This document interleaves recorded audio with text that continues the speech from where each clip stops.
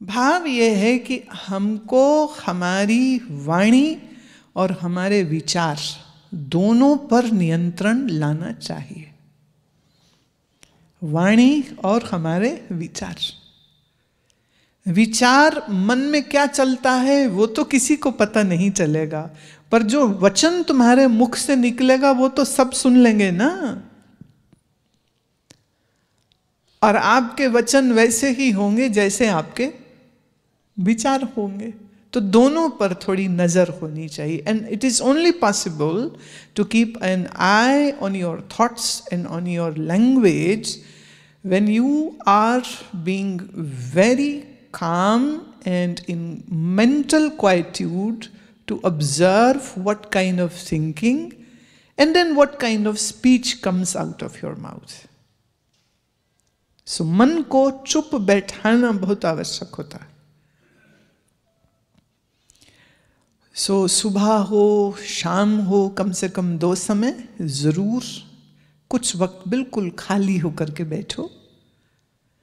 हो सके तो उस समय पर मंत्र जप भी नहीं होना चाहिए। मन एकदम खाली हो सके ऐसी संकल्प के साथ बैठे। आसान नहीं होगा, इसीलिए कहना पड़ता है कि चलो कुछ देर मंत्र पहले कर लेना। मंत्र मन को अंतर्मुखी करेगा और फिर थोड़ी देर के बाद मंत्र छोड़ करके सिर्फ मन पर दृष्टि रखना चाहिए कि हमारे मन में चल क्या रहा। उस समय पर कोई बुरा विचार आए तो ये न सोचो अरे हम बड़े बुरे हैं, और बहुत अच्छे विचार आए तो ये भी मत सोचिए कि अरे हम तो बहुत अच्छे हैं। जो भी मन के अंदर विचार आए उसको दृष्टा होकर के सिर्फ देखो। बहुत गंदा पानी हो तो उसको साफ कैसे किया जाए? आसान सा तरीका है कि कुछ करिए मत, छोड़ दीजिए पानी को।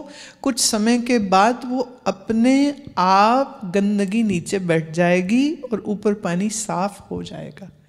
और ये बुद्ध के जीवन में घटना घटी। एक बार बुद्ध और उनके शिष्य आनंद जंगल में से पैदल चल के कहीं जा रहे थे। बीच रास्ते में बुद्ध ने कहा, आनंद मुझको प्यास लगी है। बुद्ध को आनंद ने कहा, प्रभु आप बैठो, मैं आपके लिए जल का इंतजाम करता हूँ। उन्होंने कहा, इंतजाम क्या करना, अभी थोड़ी देर पहले हमने जिस नाले को पार किया है, बरसाती नाला, तुम वहीं से पानी ले आओ। आनंद कहते वो तो इतना गंदा था, इतना गंदा पानी, वो आपके पीने लायक नहीं है। बुद्ध कहते नहीं, तुम आनंद वहीं से लाओ।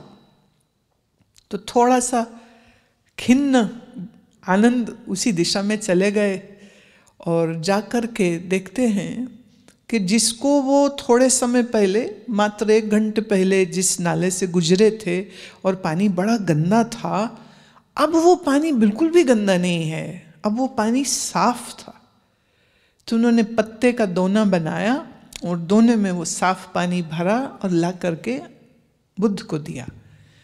बुद्ध जब पी लेते हैं तो उन्होंने प्रश्न उठाया कि भंते आपको कैसे मालूम था कि वो पानी अब साफ होगा? बुद्ध ने कहा कि देखो, पानी के उस प्रवाह में से शायद कुछ देर पहले कोई रथ या कुछ घोड़े या कुछ भैंसे कोई निकले थे, जिन्होंने नीचे तलहटी में पड़ी हुई मिट्टी को हिला दिया था, इसलिए सारा पानी गंदा हो गया था। अब कुछ समय के बाद जब हम वापस लौटे तो आपने वहां क्या देखा कि अब पानी साफ है, क्योंकि उतने काल में कोई और उससे गुजराना था, क्योंकि हमारे आगे पीछे तो कोई आया ही नहीं है और हम ही हैं जिन्होंने उस नाले को पार किया है। तो मुझे यह अनुमान था कि अब तक मिट्टी बैठ चुकी होगी और ऊपरी सतह का पानी अब साफ होगा।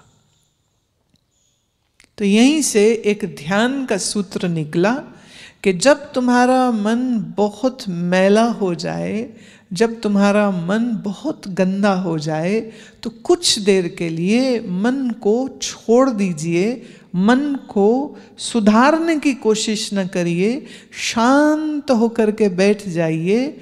धीरे धीरे मन के अंदर आए सभी बुरे विचार और सभी बुरी वृत्तियां वो अपने आप से गहरे नीचे बैठ जाएंगी और आपका मन जो है वो कदाचित शांत और शुद्ध हो जाएगा।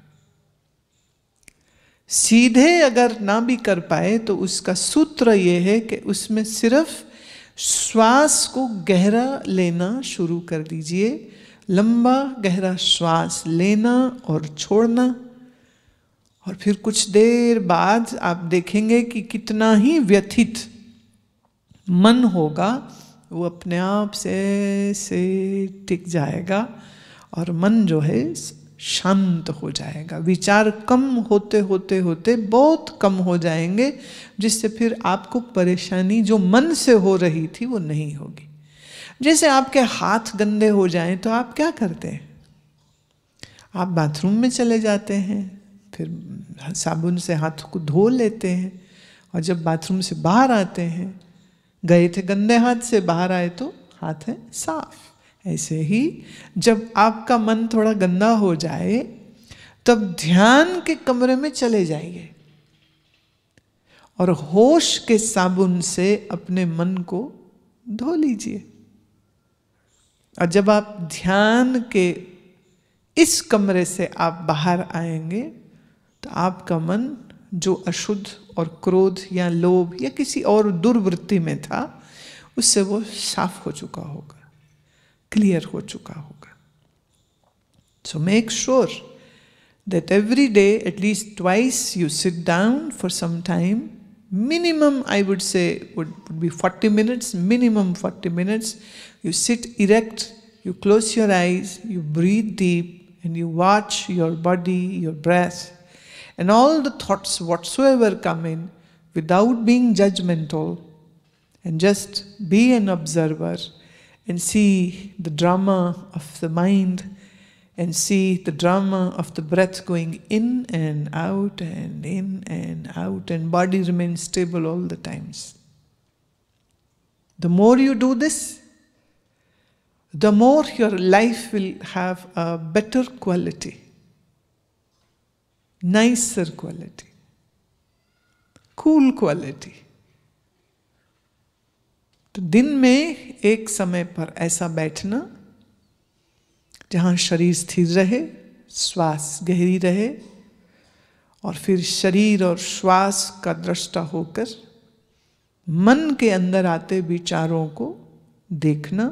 और अगर ऐसा करना तुम्हें मुश्किल लग रहा हो, नो प्रॉब्लम, तब आप उस समय पर थोड़ा सा मंत्र जप को साथ में ले लीजिए, पर करें उसे श्वास के साथ।